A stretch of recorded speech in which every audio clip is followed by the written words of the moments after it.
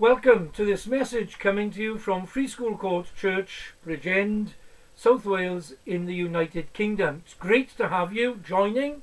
I'm really thrilled that you are watching this message. I'm especially pleased that you're watching this one because this is the last message, the last Sunday message, which I shall be giving as the pastor of our church. The reason for that is as follows. I'm due to retire. This message is going out on YouTube for the first time on the 26th of July 2020, and I am due to retire at the end of August.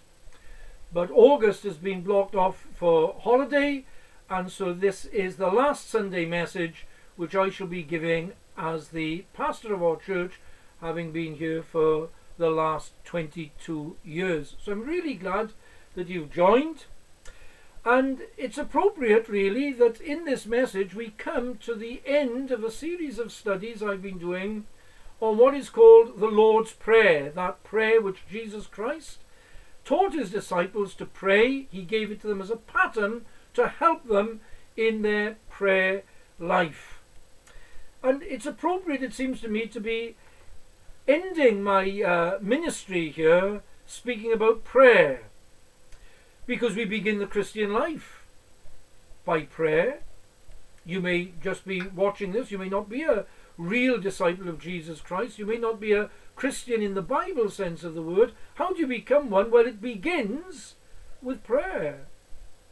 By asking God to be merciful to you, a sinner. By asking Jesus Christ to receive you and trusting yourself to him. We begin in prayer. We continue as Christians by praying day by day, and we shall need to pray as we come to the end of our Christian life. In fact, as I said in the previous message which went out on YouTube earlier today, the very first message I preached as pastor of our church was on the subject of prayer. So it seems to me it's singularly appropriate that we're coming tonight and we're ending the series on the Lord's Prayer. I didn't plan it that way. It has just wonderfully worked out that here we are at the end of this series of studies. And we're coming in Matthew chapter 6 and verse 13 to the last two requests. They're really two sides of the same coin, but you can see them as two requests. There in Matthew 6:13, lead us not into temptation, but deliver us from evil. I say that's the end of the prayer. Some Bibles have at the end of that request the words, for yours is the kingdom and the power and the glory forever and ever. Amen. And other Bibles don't have those words, and the reason is that amongst the Greek manuscripts from which our Bibles are translated, the best manuscripts don't have those last words. And they probably crept in simply as a result of the early church in the early centuries. When they prayed together publicly on a Sunday, those words were added as part of the ending of the prayer, and somehow then somebody copied them into some of the Greek manuscripts. But the best ones don't have those words. So we come to the end of the prayer now. Lead us not into temptation, but deliver us from evil. Now, in the previous message, which went out earlier today, I said that the request, lead us not into temptation, has three aspects to it. And I looked at two in the previous message, and I'm going to look at the third in this message. But if you didn't see that earlier message, let me very, very briefly summarize what I had to say. And what I said of two aspects there was as follows. First of all, it refers to a request that God wouldn't test us. We know that God does test people. He purifies his people in that way. But as I pointed out, although that is so, it's not wrong to pray that we won't be tested. So Jesus Christ said that there would be wars and rumours of wars, and yet the Bible also says that it's right for us to pray that we have peace. Again, Jesus Christ made it clear that his disciples would face persecution, and yet he told them to take steps to avoid persecution as well. So it's not wrong to pray that God won't test us. And then the second aspect is this, that God may test us and give us grace to bear that temptation, but that being so, we have to pray that we won't then be tempted either by our own hearts, the evil that's there, or more particularly be tempted by Satan, the devil, that God wouldn't give him permission when we are tested to be tempted to sin. So that's just a little brief summary of what I said this morning. Now I want to come to the third aspect of this. And the third aspect of this request is as follows. We're really asking God, our Heavenly Father, cause us not to be overcome by temptation. Cause us not, as a result of temptation, to fall into sin. Cause us not to succumb to temptation by sinning. Now, there was a very godly Scottish Christian who died some years ago, I think about 5 years ago. His name was Howard Marshall. He was a professor up in Aberdeen. He was one of the world's leading New Testament scholars, and a very fine scholar, and very fine in his understanding of Greek. And Professor Marshall, in commenting on this particular request as it's found in the Gospel of Luke, we're looking at it in Matthew, but it also occurs in Luke's Gospel, he had turned up some Jewish writings of the same period, and he demonstrates that the force, therefore, of this request is really cause us not to succumb to temptation, cause us not to fall into sin when we are tempted. And it seems to me that at that point we have drilled right down to the real bedrock core meaning of this request. So we pray we don't want to be tested, but although we pray that, we may be tested. Very well, we pray that if that is so, we won't be tempted to sin. But we may be. And God may grant the devil permission to tempt us to sin. So now we pray that we won't yield to that temptation, that we won't give in to it and sin. In fact, we can drill down just a little bit further, because I think it also carries the idea, cause us not to fall away. Because in his well-known story that's known as the parable of the sower, as it's recorded in Luke's Gospel, Jesus speaks of some people who hear the message of God's kingdom. They immediately receive it with joy. They are like a plant that springs up, but then it withers. And Jesus explains that such people are those who, when temptation or testing comes, they fall away. Here then is a request that we won't fall away. You may be asking yourself at that point, does this preacher believe that a person can be a true Christian and fall away and lose his salvation? No, I don't believe that. I believe that the Bible teaches that those who are truly saved will be given grace by God to persevere right unto the very end. But there is another strand of Bible teaching that we need to weave into that, and I want to do that before I finish this message. Before I draw some practical lessons then from that first point, that we're asking God to cause us not to be overcome by temptation, we need to go on and secondly look at the very last part of the verse, but deliver us from evil. Every single word in that request is of huge importance and significance. The first word, but. It's a word that marks a strong contrast. This is why I say, although it's two requests, they're really two sides of the same coin. Because what we are praying is this: lead us not into temptation, but rather, instead, on the other hand, deliver us from evil. And that but shows it's being joined to the earlier request. Deliver. Now that word translated deliver, it can carry a number of ideas. It can mean preserve.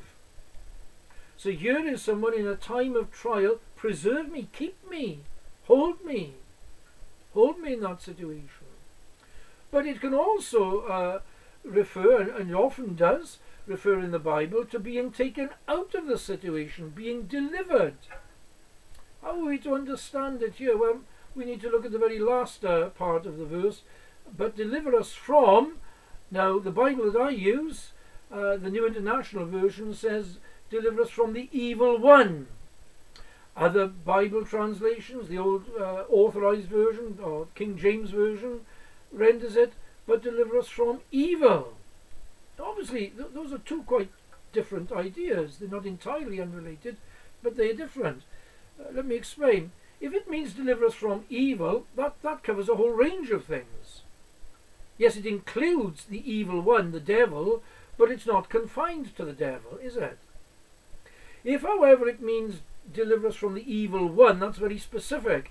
That's not referring to other evils. No doubt we need to be delivered from them and preserved from them, but if it means the evil one here, then this is a very specific request that we be preserved, we be delivered from the devil himself. Now, which is it? Well, there are two words in Greek which are translated from. Deliver us from.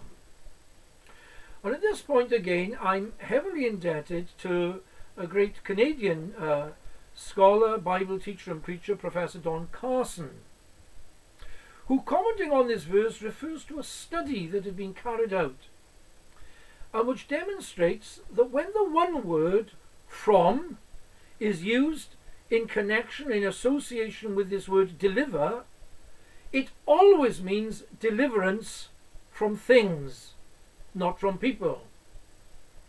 And if that word were used here, it would mean deliver us from evil in a general sense.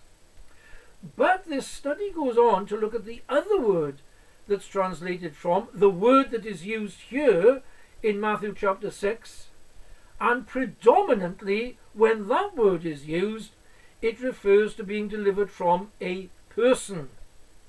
And that being so, and for other reasons that I haven't got time to go into tonight, it seems to me that those translations are right which render it, deliver us from the evil one.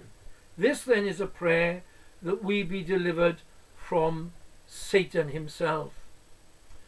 So here is the request: O God, our Heavenly Father, keep us from being tested. But if we are tested, O God, keep us from being tempted to sin, especially by the devil. But, O God, our Heavenly Father, if Satan does tempt us to sin, keep us from succumbing, cause us to stand so that we won't succumb to that temptation. If we do, O God, please, please deliver us from the evil one. May we not end up falling away. Now let me draw some practical lessons then from this great request. Here is the first. We are weak. That's why we have to pray this. Satan is strong. That's why we have to pray this. God is almighty and greater than Satan, and that's why we are to pray this. In the words of a great and well-known hymn written by one of my fellow countrymen in Wales, a man called William Williams, the hymn is "Guide me, O thou great Jehovah." One of the verses says, "I am weak, but you are mighty. Hold me with your powerful hand." Hold me with your powerful hand. And he can. Because the Bible says, greater is he within us, that is, within those who truly trust Jesus, than he that is in the world, that is, the devil and those whom he will use. Or again, if God be for us, who can be against us? So the one who is for us is greater than the one against us. The one who is in us is greater than the devil. Secondly, and here I want to answer that question, do I believe that a Christian can lose his salvation? Secondly, although we are kept by the power of God, we are kept by the power of God, the Bible says, through faith, for the salvation ready to be revealed in the last time.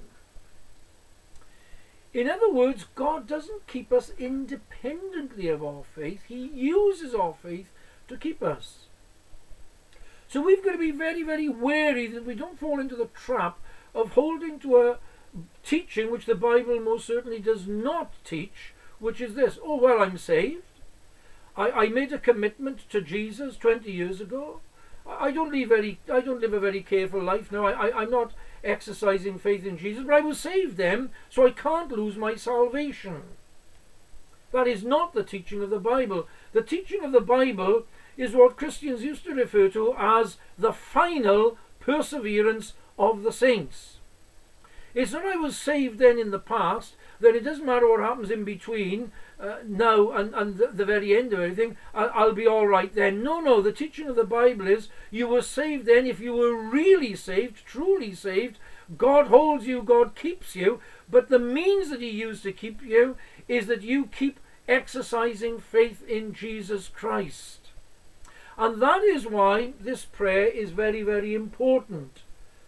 Lead us not into temptation, but deliver us from evil. Don't, O Lord, cause us not to fall away.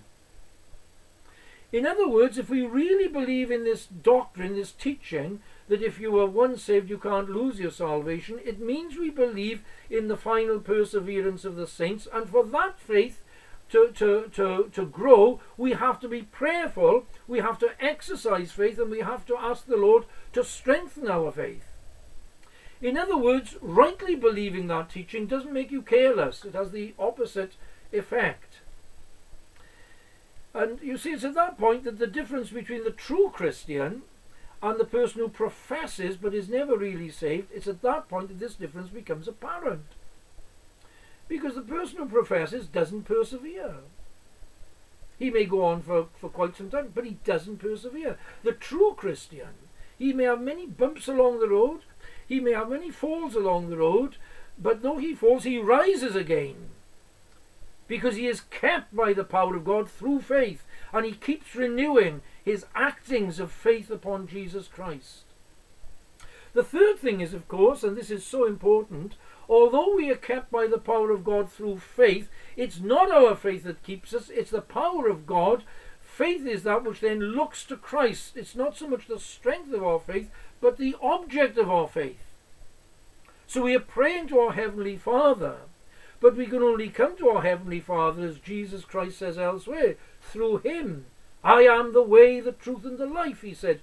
No one comes to the Father except through me.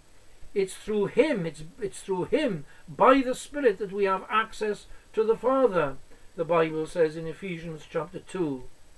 And so you see, the vital thing is to keep looking to Jesus. Not to be trusting ourselves, but to be trusting in the Lord. We've got a battle on our hands, we've got to fight. That's normal Christian experience. It is normal to face testings and trials. It is normal to be tempted by the devil. But that being so, it is essential that we pray, lead us not into temptation, but deliver us from evil. So let me conclude, and this will probably be the shortest Sunday sermon I've ever preached as the last one. And some may think, well, they wish it was the other way around, and I'd started off like this and continued. But I'm drawing to a conclusion. So let me conclude with a few thoughts of application.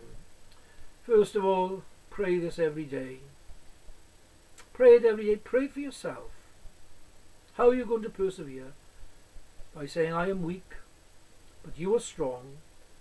Hold me, keep me, Jesus, all day long. Pray it for yourself. Pray it for your brothers and sisters. Can I address our church particularly at this point, although this message is going out for all and sundry, as I'm due now to retire shortly? Pray for one another. He loves me most, said the great saintly Robert Murray McCheyne, a Scottish Christian of the 19th century. He loves me most who prays for me most. Pray for your brothers and sisters. Pray for those in the church. Pray for brothers and sisters you've never met in other parts of the world. Pray for them. What are you to pray? Pray, lead us not into temptation. Some of your brothers and sisters are going through great trials. Pray for them that they'll be kept. Pray for them that they won't succumb to the devil and give in to sin. Pray. Pray for your brothers and sisters. What about brothers and sisters in Syria? What about out there in parts of the world where they're being severely persecuted. Pray for them. Sometimes Christians say, oh, I don't know what to pray for. There's just so much to pray for. Pray for yourself, pray for one another. But also pray, but deliver us from evil. Pray that for yourself. You may have succumbed. The devil may have pulled you down. Pray, deliver me from the evil one. He can do it, you know.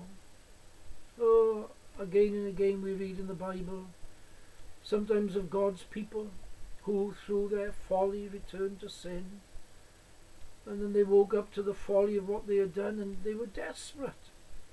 But they cried unto the Lord in their distress, and he heard them, and he delivered them. Remember, Jesus Christ didn't come into the world to condemn sinners. He didn't do that because we are condemned already. He came into the world to save sinners. And having saved sinners, though he disciplines us, though he corrects us, he doesn't then say, well, I've saved you, but now I'm going to condemn you for a few weeks and a few months because you haven't been doing very well. No, no. His business, if I can put it like that, his great work is to save, not just bring us into his family, into his kingdom, but to bring us finally into his presence. So cry out to him. If you've succumbed to temptation, cry out to him. But oh, not only for yourself, but for your brothers and sisters. Have you seen a brother or sister who's overtaken in a fault? Have you seen a brother or sister who's sort of gone off the rails? How do you respond? Well, the very first thing is to pray for them. Listen to these great words in the first letter of John in chapter 5. If anyone sees his brother, that means brother or sister, commit a sin that does not lead to death, he should pray and life will be given him. Now, John doesn't spell out what the sin unto death is.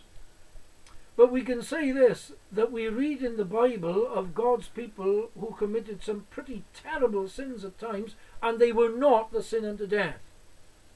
They were not the sin unto death. It seems to me that one of the things that verse is referring to, not the only thing, is that we're not to pray for people who died. But we are to pray. If we see someone who has fallen into sin, pray for them. Don't write them off. Don't condemn them. Have pity on them. Realize that you could be in the same position. Take heed lest you fall, says the Bible. Pray for them. Have compassion upon them. And oh, if I can come back here to our own church, are you someone who's been really slipping? We've not seen much of you. I'll be moving on. But of course, Jesus Christ is the same yesterday, today and forever. Might this not be a great opportunity to pray, oh Lord, I've been bumping along, I've not really been looking to you, forgive me. Forgive me my sins. And now, oh Lord, deliver me from the evil one. He will deliver his people.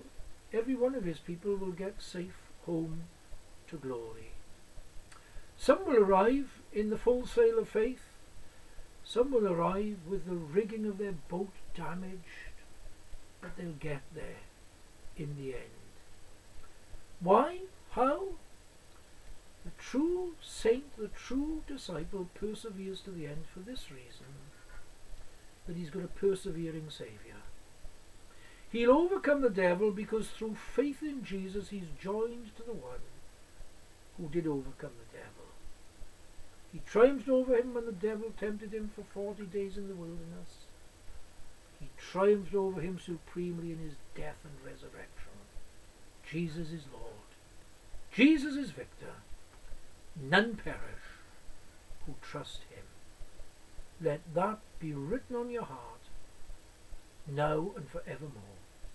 Amen. I'm going to pray. Oh Lord, we thank you that Jesus Christ is the same yesterday, today and forever. And now, O Lord, we pray that you will write the truth we've been considering upon our hearts and bless it to us for your great name's sake. Amen.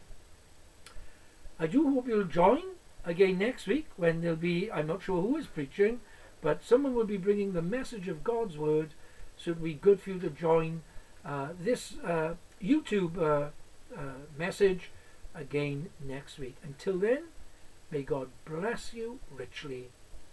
And to the Church at Free School Court, may God be with you until we meet again. Be that in heaven. Amen. Goodbye.